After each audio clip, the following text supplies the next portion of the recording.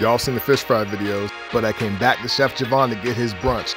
Located out in historic Sanford, take part in this brunch outside and bring your appetite because your taste buds will not want to miss out on this tasting experience. These deep fried bites were something special.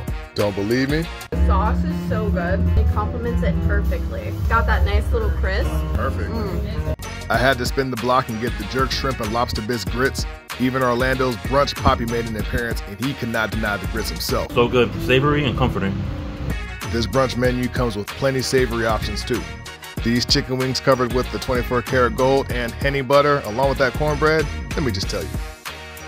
Chicken's fried to perfection. You got this edible gold on there. Honey cornbread is like a cake. You got dinner and dessert on the same plate. Now, an X factor on this brunch menu is the sweet item, the brioche French toast. It's delicious. I love the sauce that's on it. It's so good. French toast is literally the best French toast I've ever had. All the flavors coming together. I would have never thought to put them all together, and it's perfect. Make sure you make a reservation to have this experience for yourself. Give Chef Javon a follow to see what he has coming up, and follow these Orlando foodies for other foodie destinations. This is Blue Wheat signing out. You know my slogan, I'm digging in.